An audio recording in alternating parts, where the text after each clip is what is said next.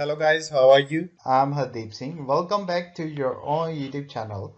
IELTS updates and recent exams. For more updates related to recent IELTS exam writing test topics, listening, reading, practice test, and speaking, you can guesswork. Please guys participate in everyday listening and reading practice test to achieve your desired band score in your actual IELTS exam. Please hit the like and subscribe button. Press the bell icon for the upcoming notifications. Don't forget like, subscribe and share my YouTube channel and my Facebook page, IELTS updates and recent exams. Now turn to part 1. You will hear a woman telephoning a car rental company to ask about car renting services. First, you have some time to look at questions 1 to 5.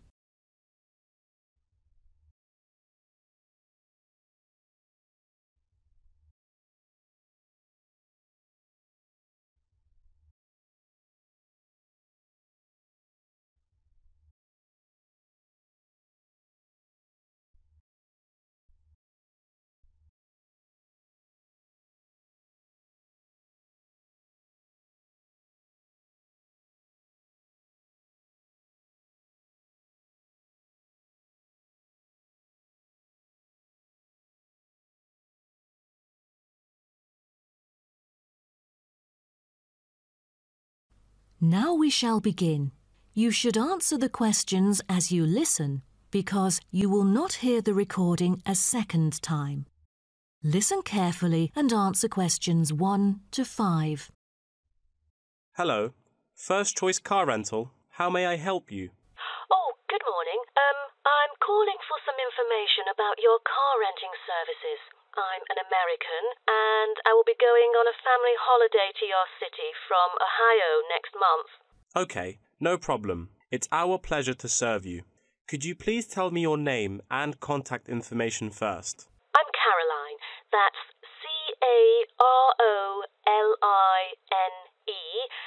And my telephone number is 0419 6570156. Okay, I've got that.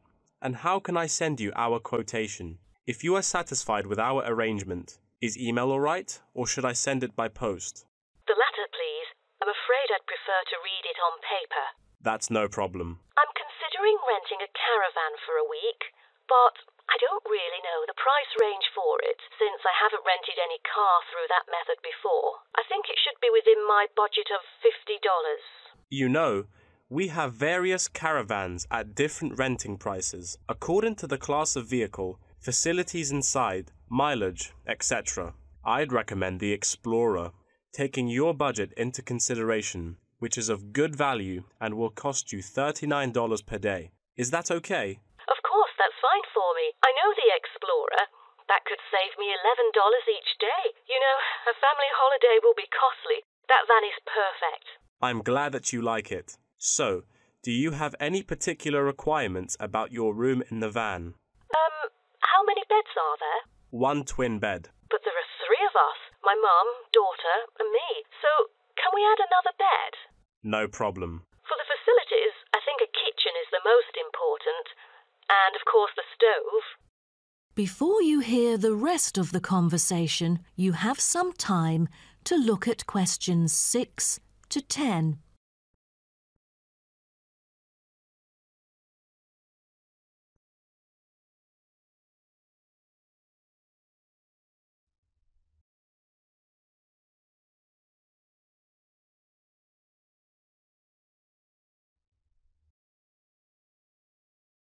Now listen and answer questions 6 to 10.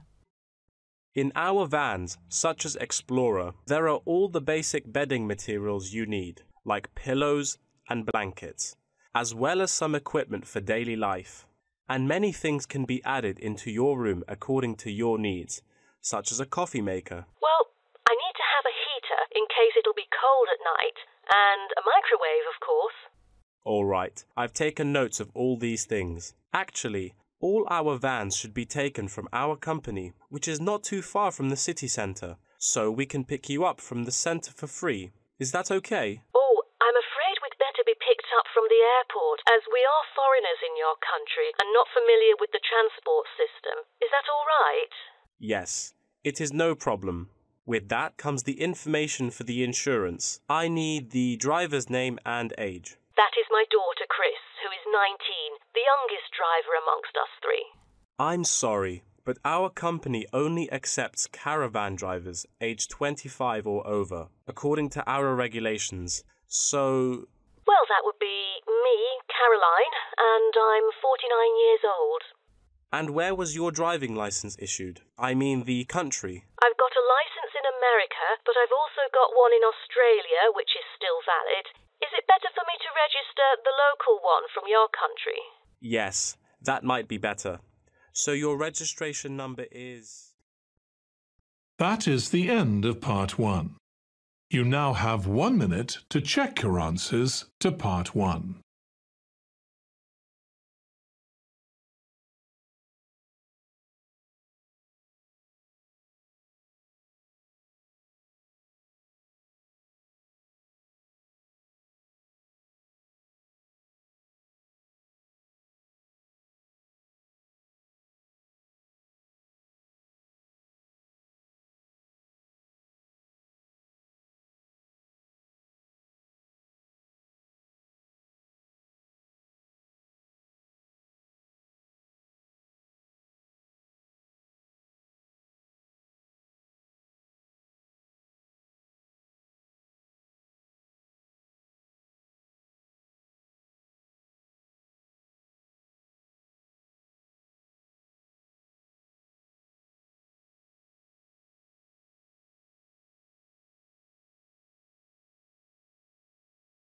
Part 2.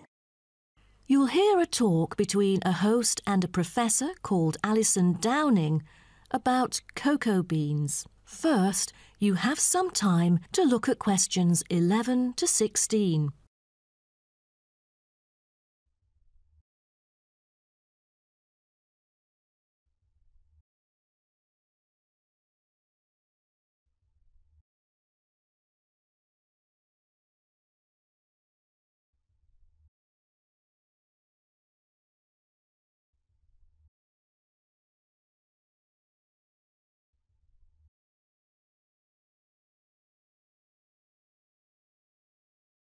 Now listen carefully and answer questions 11 to 16. Hello and welcome to today's talk. Here with me is the famous botanist, Professor Alison Downing. So, Alison, tell us something about cocoa beans. Cocoa beans, also called cacao beans, are the primary constituent in making chocolate, grown in tropical areas in South and Central America, West Africa and Asia. The cocoa tree is often raised on small family-owned farms. When the harvested pods are opened to expose the beans, the pulp and cocoa seeds are removed and the rind is discarded. The pulp and seeds are then piled in heaps, placed in bins or laid out on grates for several days. During this time, the seeds and pulp undergo a process called sweating, where the thick pulp liquefies as it ferments. The fermented pulp trickles away, leaving cocoa seeds behind to be collected. This is when the beans are harvested, and then the bags holding them are ready to be transported. But the most important step in processing the cocoa bean is cleaning it. Once the beans are unloaded from the railroad cars, the packages are opened and then weighed by machines. Then the pods are split and the seeds or beans are covered with a sweet white pulp or mucilage. On arrival at the factory, the cocoa beans are sorted and put in a hopper to be cleaned more rigorously. The wet beans are then transported to a facility so they can be fermented and dried. They are fermented for 4 to 7 days and must be mixed every 2 days. They are dried for 5 to 14 days, depending on the climate conditions. The fermented beans are dried by spreading them out over a large surface and constantly raking them. Then the beans are ready to be roasted. Now, roasting takes place at a high temperature and then the beans are boiled in a heated chamber. During the roasting process, the beans will be expanded and cracked. But prior to this, the beans are trodden and shuffled about using bare human feet. During this process, red clay mixed with water is sprinkled over the beans to obtain a finer colour, polish and protection against moulds during shipment to factories in the United States, the Netherlands, the United Kingdom and other countries. Now, back to what I was saying. After the beans are cracked, they need to be cooled. Then the roasted beans are sealed in pockets.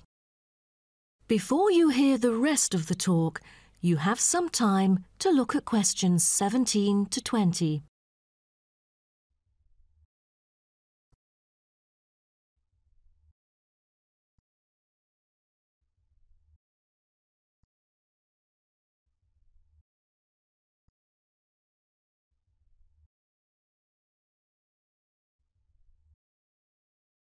Now listen and answer questions 17 to 20. Wow, that is not a simple process, is it? But someone told me that different roasting levels of coffee can lead to different kinds of flavours. Yes, roasting coffee transforms the chemical and physical properties of green coffee beans into roasted coffee products. The roasting process is what produces the characteristic flavour of coffee by causing the green coffee beans to change in taste. Unroasted beans contain similar, if not higher levels of acids, protein, sugars and caffeine as those that have been roasted, but lack the taste of roasted coffee beans due to the Maillard and other chemical reactions that occur during roasting. The vast majority of coffee is roasted commercially on a large scale, but small-scale commercial roasting has grown significantly with the trend toward single-origin coffees served at specialty shops. Some coffee drinkers even roast coffee at home as a hobby in order to both experiment with the flavour profile of the beans and ensure the freshest possible roast. So here, I'm going to introduce some of these roasted coffee beans and their special flavours. Now, the first crack is lighter bodied and has a higher acidity level with no obvious roast flavour and is popular for its special mild taste. This level of roast is ideal for tasting the full original character of the coffee. The green beans are raw, unroasted coffee beans. They are strictly hard beans with a smoky flavour and are slightly acidic. We've also got French roast, and the flavour that comes across in French roast coffee usually has more to do with the roasting process than the actual quality of the beans. By the time the beans are dark enough to qualify as French, most of their original flavour has dissipated. In its place come the flavours of caramelising sugar, bittersweet coffee and often a bit of chocolate. And finally, espresso smoky. That is, coffee brewed by forcing a small amount of nearly boiling water under pressure through finely ground coffee beans. Espresso is generally thicker than coffee brewed through other methods, has a higher concentration of suspended and dissolved solids, and has creamer on top. As a result of the pressurised brewing process, the flavours and chemicals in a typical cup of espresso are very concentrated. Espresso is also the base for other drinks, such as cafe latte, cappuccino, cafe macchiato, cafe mocha, flat white or cafe americano. That is the end of part 2. You now have 30 seconds to check your answers to part 2.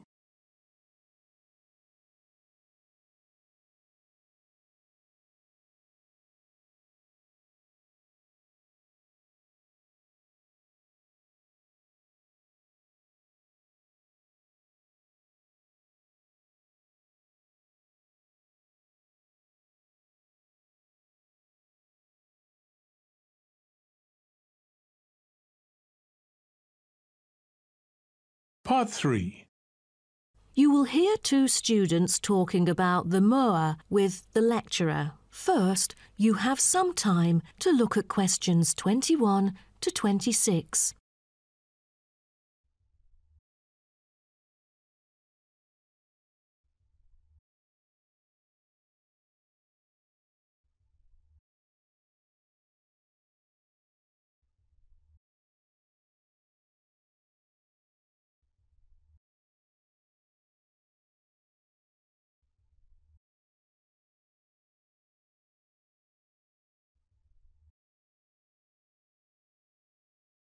Now, listen carefully and answer questions 21 to 26.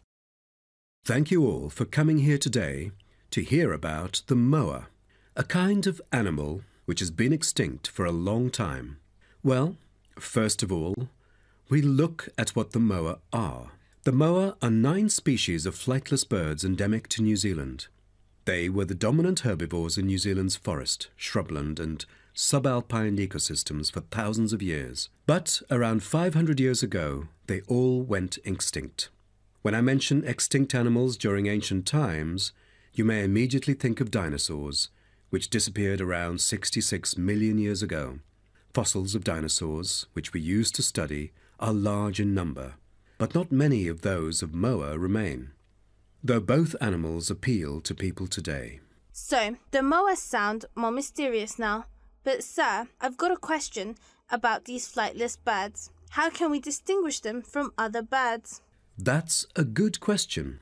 Birds are commonly characterized by being warm-blooded, having feathers and wings, usually capable of flight, and laying eggs, while the flightless moa, until their extinction, were the largest birds in the world. Their heads are relatively small in relation to their bodies, and they are the only wingless birds lacking even the vestigial wings and substantial tailbones in their family. That's impressive, but were they born to be like that? I mean, when they were chicks. Yes, absolutely. So let's move on to the chicks. The eggs of moa were laid in nests and incubated for about 2 months. The chicks would be well developed upon hatching, and probably would be able to leave the nests to feed on their own almost immediately. I've heard that the male moa are thought to have incubated the eggs. Is that true? I think there is a possibility for that. I've read somewhere that the sex-specific DNA recovered from the outer surfaces of eggshells suggested that these eggs were likely to have been hatched by the male, but we still need to consult more. But I have a question. There has been some occasional speculation that the moa were still alive, because someone said they had caught sight of them in New Zealand in the late 19th century or even the 20th. Do you think it's possible?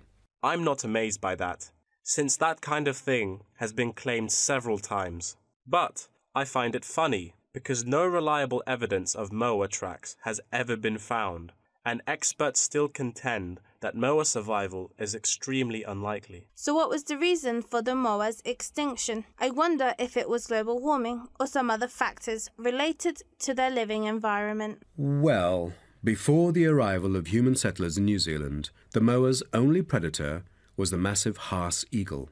Then the Maori arrived sometime before CE 1300, and all moa genera were soon driven to extinction by hunting. What a horrible thing. Before you hear the rest of the talk, you have some time to look at questions 27 to 30.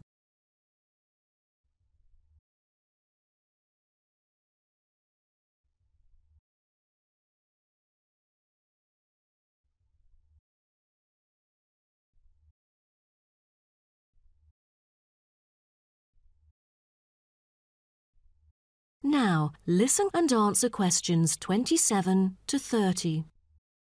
All right, now let's look at the features of some species of moa. The South Island giant moa may have been the tallest birds ever known, and the second tallest of the 9 moa species is the North Island giant moa, with the females being markedly larger than males, both in weight and height. And I've heard that the smallest of the moa birds are the coastal moa. Is that right? Yes, you were right. And have you heard about any other kind of moa before? I know the crested moa. The eggs they laid may be larger than others. As they mainly lived in the remote interior of the southern island, their fossils are rare or absent in archaeological sites, and no egg remains have yet been identified. Are there any species of moa that have got more fossils? Yes, of course. A considerable amount of remains of the stout-legged moa exist, due to the well-preserved properties of their habitat.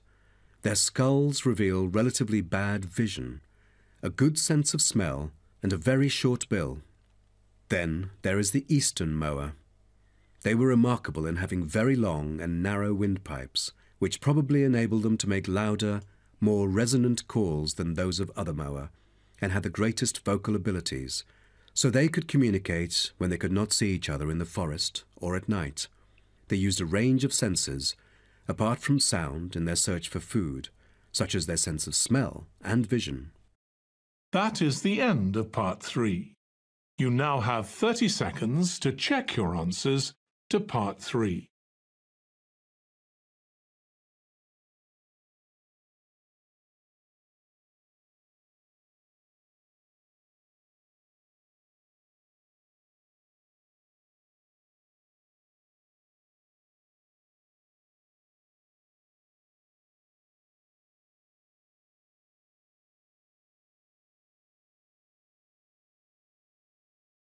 Part 4. You will hear part of a lecture about time measurement. First, you have some time to look at questions 31 to 40.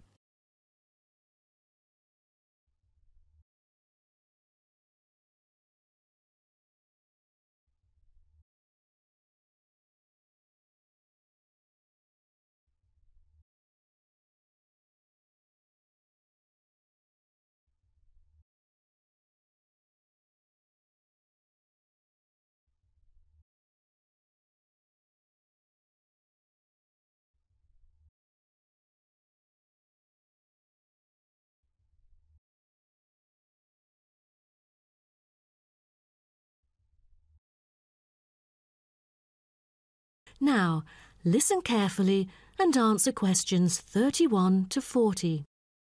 Good morning, everyone. Today, I'm going to talk about the research project I've been involved in on time measurement. Do you know how time is measured? Consider how we measure length and how, with time, we encounter a difficulty. Before we could grasp it, it would slip through our fingers. In fact, as we can see, we are forced to have the resource to measure something else, the movement of something in space or a set of movements in space. All the methods that have been employed so far really measure time by a motion in space. The measurement of time is no easy matter, a scientific unit only arrived at after much thought and reflection. As the most primitive form of measurement, the sun seems to be natural. Ever since man first noticed the regular movements of the sun and stars, we have wondered about the passage of time.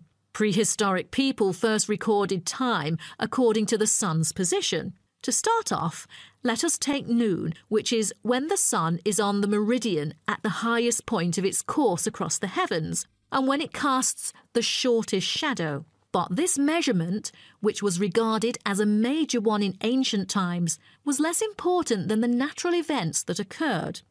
The earliest natural events that had been recognised were in the heavens, but during the course of the year there were many other events that indicated significant changes in the environment. Seasonal winds and rains, the flooding of rivers, the flowering of trees and plants, and the breeding cycles or migration of animals all led to natural divisions of the year, and the further observation and local customs led to the recognition of the seasons.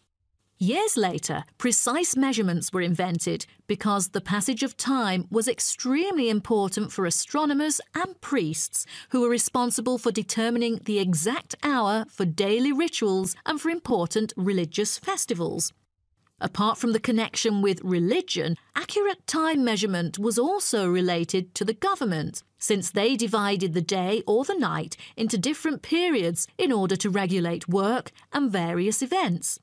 For thousands of years, devices had been used to measure and keep track of time. The current sexagesimal system of time measurement dates back to approximately 2000 BCE from the Sumerians. It was found that the earliest ancient timekeepers were mainly invented and used in Mesopotamia, where the water clock was introduced from, as well as in North Africa, especially in the area of ancient Egypt.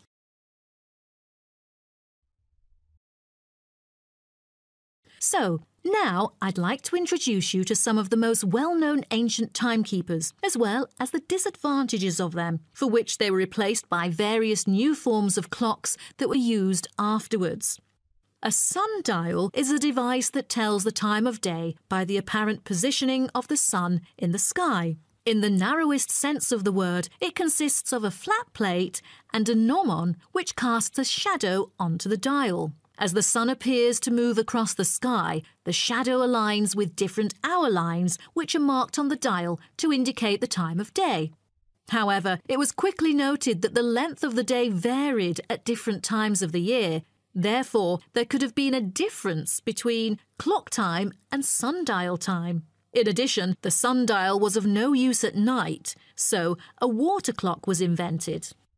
The water clock, or clepsydra, appeared to have been invented around 1500 BCE and was a device which relied on the steady flow of water from or into a container.